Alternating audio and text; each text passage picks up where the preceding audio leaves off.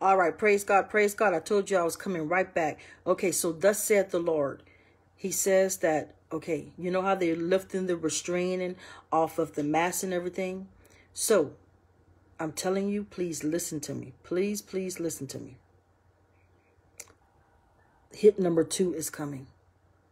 I see this as a chemical warfare. I'm going to say this again. I see this as a chemical warfare. Listen very carefully. Let me go ahead and do this disclaimer because, you know, that's just where we at right now. When you say what thus saith the Lord, and I've been listening to all the prophets lately. When you say thus saith the Lord, people don't like it. They don't like it. Oh, you gloom and doom. Can I tell you something? I rebuke you. Ain't nobody doom and gloom. God always warns his people. Now, what the warning is about, don't get scared, get prepared. Meaning that you're supposed to get closer to God. Detach yourself from this world and quit playing this game. Thus said the Lord. Hit number 2 is coming. COVID was the first hit. No, I like y'all don't know what I'm saying. I've been telling y'all the same thing. This second hit would be a chemical warfare. I see holes. And I keep hearing the word rain. I keep hearing rain. Now, I need to ask y'all something. Are y'all the only ones? I started smelling this in 2017. The rain started smell. It smells like dog hair. So we already know. And I challenge you to do the research. They have a machine called HARP. Y'all wonder why those different elements been happening even in Texas or whatever the case. I don't care what y'all say. Those are test runs. I'm going to say it again. Those are test runs. What is a test run? We're going to test this machine to see if we can get this weather to do this, to do that, because we're going to destroy this and we're going to destroy that. Y'all already know they're planning major attacks in city. New York, Dallas, LA, Atlanta, all the major cities, Chicago.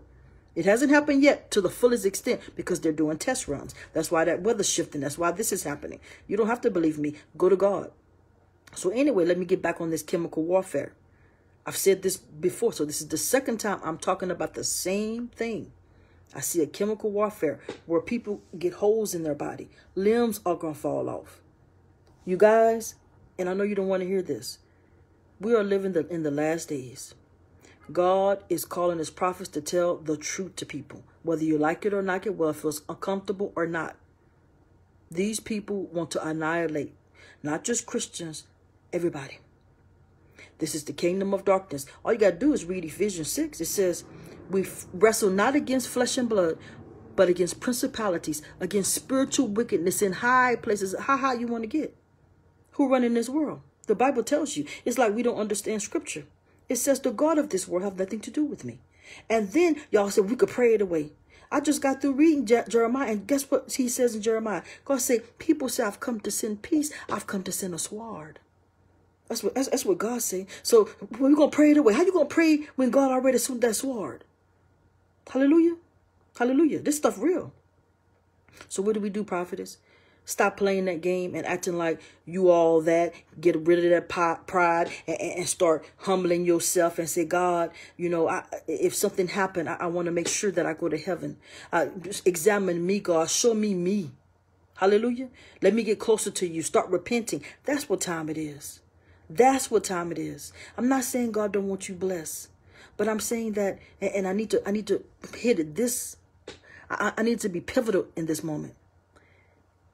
If something happened to you today or tomorrow, are you sure you're going to heaven? Because the Bible says, even the elect, we're not sure. Yes, I consider myself elect because I walk that walk and I talk that talk. But I can't even, he says, every day, make sure that your salvation, every day. That's why I repent every day, whether it's word, thought, or deed. God, keep me. Examine if there's any iniquity that be found in me. God, please take it out. Show me so I can handle that thing. I can get rid of that thing. That's why all this stuff, let me tell you something what the enemy did. The enemy made all this stuff. A lot of people say God didn't make that. Whatever God made, and we know what he made in Genesis. He said he looked around and he saw that it was good. All this extra stuff, God did not make drugs. God did not make pornography. God, you understand what I'm saying? It's time to detach yourself from this world. I'm not saying you can't live in this world. Come on, somebody, because we're in here, but we're not of the world. It is time to do the examination check. And let me tell y'all the second part of this prophecy. And I told y'all this before. God is taking his people. God is calling his people home. And I'm going to tell you why. When this stuff hit, some people are not going to be strong enough to not, I'm going to take the chip. So God is taking them. So a lot of people are dying at an alarming rate. All you got to do is look around. And as far as people getting killed, all you got to do, check out Jeremiah from the 20th chapter all the way to the end. I think I told y'all that I want to do a Bible study. I might do it tonight if I have time at 7 o'clock. I might do it because I'm telling you right now, that's where we are. We in the book of Jeremiah, where God said, I'm going to let them kill each other. Y'all ain't ready for me. He said, I'm going to let them kill each other. He said, they live by the sword. They got to die by the sword. People don't want to hear that, though. Y'all want to throw some little wings on people. How you living? And I'm not trying to be insensitive or ugly. How you living?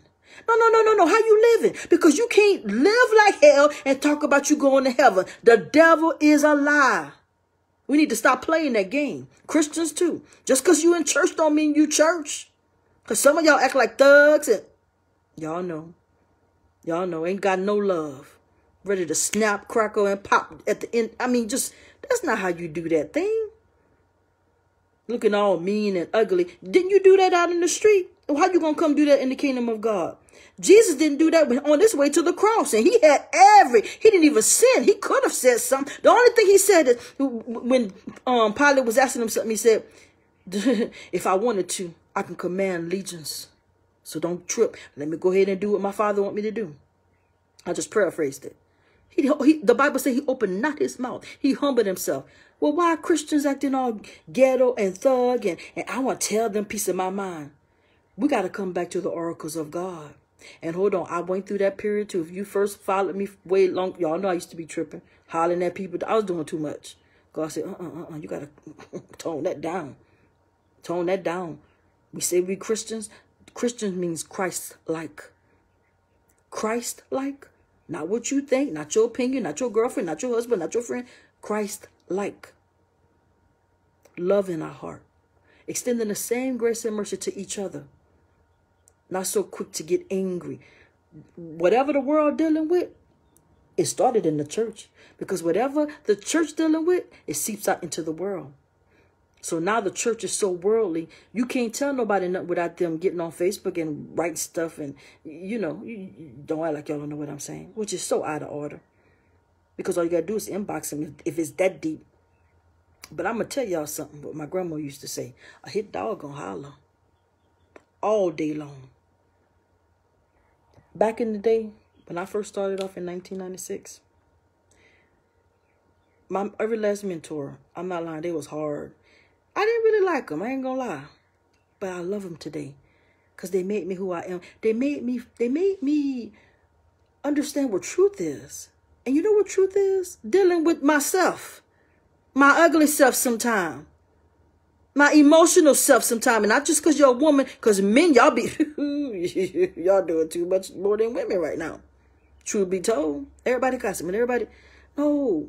You know we're supposed to do that thing when we get offended? I think I'm going to have to coach y'all for this right now. Calm down. Go in the room by yourself. Talk to God. Holler, fuss, cuss. If that's what your thing is. But if you really are Christian...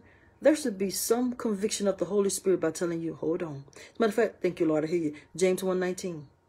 Slow to anger, slow to speak, slow to anger, slow to wrath. And the second verse says, this verse after that, 20 says, if you get angry like that,